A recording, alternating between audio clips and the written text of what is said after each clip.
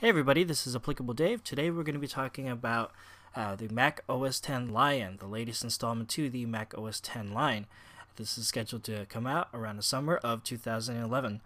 Today though, I wanted to talk to you about three specific benefits that people will have with the OS X Lion. The first thing is the interface. If you haven't had a chance to play with the iPad, iPhone, or iPod Touch, it's a very simple and easy, user-friendly interface that deals with the applications. Generally, on your home screen, you have a number of different home screens you can fill up your applications with, the ones you choose or you download, and kind of like this one right here, where there's different pages that you have, and it's easily customizable as far as where you want the applications to go, and you can sort them by productivity or any other category you may desire. And so Mac OS X Lion has adapted that with their with Apple's last keynote. Back to the Mac, they've announced that the OS X Lion will have that interface, so people who are used to dealing with iPhones, iPads, and iPod Touches will have an extremely easy time learning the Mac, even if it's their first time.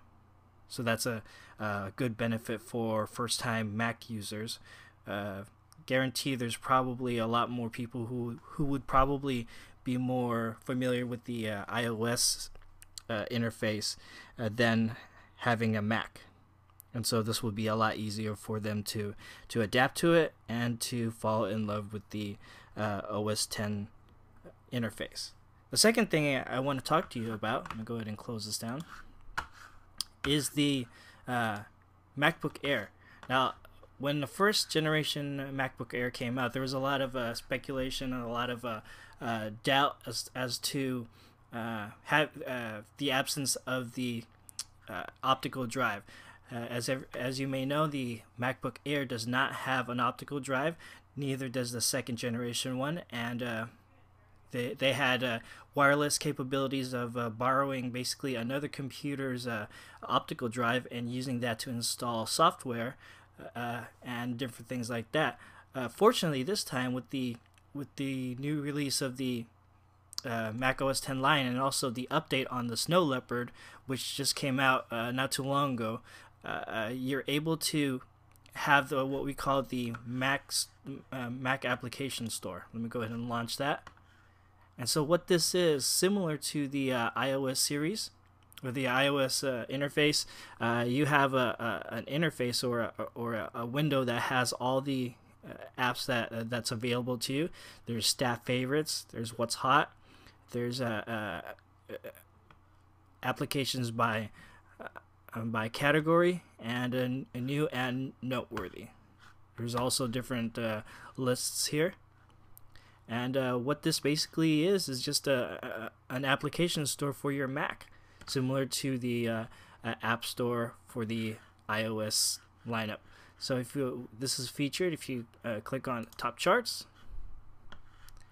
top paid, top free, and people who had a hard time trying to locate different apps, they would probably have to search Google or go on YouTube to find the coolest free apps. Here, it's all in one spot. You just click on that, and this has a whole list of all the free applications that you're able to download, and it's at the convenience at your own home, and you're good to go with that. So that's the second thing. So the third thing I want to talk to you about is similar to the second.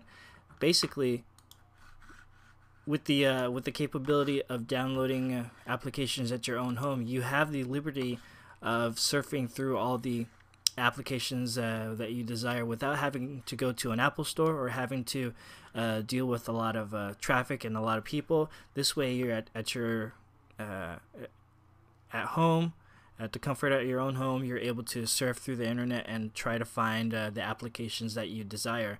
Now, doing this, you also have the opportunity to find updates without having to search for it. It'll just kind of like the iOS interface where it would have push notifications of software updates, and that way through the Mac App Store you just click on updates, and it'll give you all the updates that's available for your applications. So that's it for the benefits that I've concluded. If you have any other suggestions as to how OS 10 line will benefit you, please make sure you leave your comments down below. If you have any questions about what we talked about today, also leave your comments or your questions down below. If you like this video, please rate thumbs up. And if you haven't already, please subscribe for more videos like this. Until then, I'll catch you at the next video. Bye.